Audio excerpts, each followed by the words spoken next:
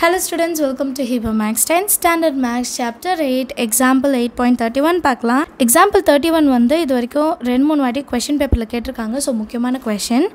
In a class of 50 students, 28 opted for NCC, 30 opted for NSS and 18 opted for NCC and NSS. So NCC A ன்னு எடுத்துக்கலாம், NSS B ன்னு எடுத்துக்கலாம், A intersection B ன்னு எடுத்துக்கலாம்.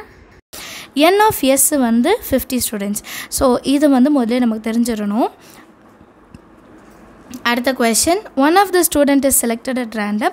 Find the probability that the student opted for NCC but not NSS. இது புதுசா இருக்கு இல்லையா? So A வரணும்.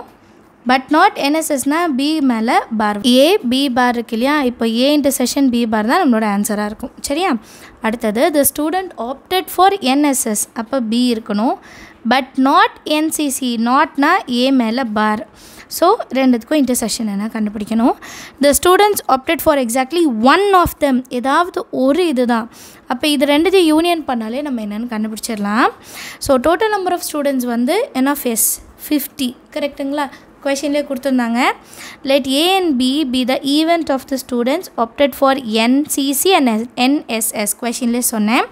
So N of A வந்து 28, N of B வந்து 38, N of A intersection B ரெண்டுத்துக்குமே சேர்த்து இருக்கிறாங்க 18. இப்போ N of இருக்கிற மாதிரி நான் வந்து P of A எல்லாம் கண்டுபிடிச்சிடலாம். P of A வந்து N of A by N of S. அப்போ 28 by 50. அதே மாதிரி P of B.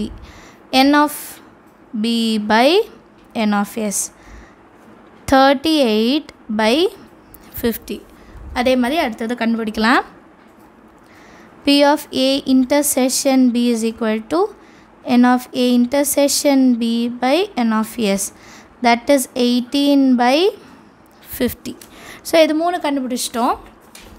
அடுத்த questions பார்க்கலாம். Probability of students opted for NCC but not NSS. So என்ன சொல்லிருந்தேன்? P of A intersection B dash. That is equal to P of A intersection minus P of A intersection B. இது வந்து ஒரு formula மாதிரி. P of A லேருந்து P of A intersection B minus பண்ணிட்டோன்னா நமக்கு P of A மட்டும் கிடைக்கும். சரிங்களா? இப்போ P of A ஓட வேல்யூ என்ன இருக்குன்னா 28 by 50 minus 18 by 50. இப்போ இது ரெண்டுத்தையும் மைனஸ் பண்ணால் 10 by 50 கிடைக்கும். புரியுதுங்களா? இந்த ஃபார்முலா மட்டும் நம்ம ரொம்ப கவனமாக ஞாபகம் வச்சுட்ருக்கணும். P of A intersection B dashனா P of A minus P of A intersection B. 0 0 cancel பண்ணிட்டா ஆன்சர் 1 by 5. அடுத்த question. Probability of students opted for NSS but not NCC. So A மேலே பார் வரணும், intersection B. P of B minus P of A intersection B. Last சம்மில் P of Aலேருந்து minus பண்ணுவோம். இங்கே P of Bக்கு மேலே பார் இல்லை, அதுதான் ஃபஸ்ட்டு வரணும். P of B value 30 by 50 minus P of A intersection B 18 by 50. இதை ரெண்டுத்தையும் மைனஸ் பண்ணோன்னா டினாமினேட்டர் ஈக்குவலாக இருக்கிறனால தான் டைரெக்டாக மைனஸ் பண்ணுறேன். 12 by 50. 2 டேபிளில் 12 6 times 50 வந்து 25 times. Last probability of students opted for exactly one of them. One of themனா இது ரெண்டுத்தையும் யூனியன் பண்ணும். questionலே சொல்லியிருந்தேன் இல்லையா? P of A intersection B dash union A dash intersection B. இப்போ இந்த யூனியன்னா ப்ளஸ்ன்னு அர்த்தமா? தனித்தனியாக எழுதிக்கலாம். A intersection B dash plus P of A bar intersection B. இப்போ இதுக்கான வேல்யூஸ் எழுதலாம். P of A intersection B dash வந்து 1 by 5 plus P of A dash intersection B ஓட வேல்யூ 6 by 25. இந்த ரெண்டு டேர்மையும் இப்போ ப்ளஸ் பண்ணலாம். இங்கே 25 இருக்குது, 25 இல்லை. So into 5 into 5.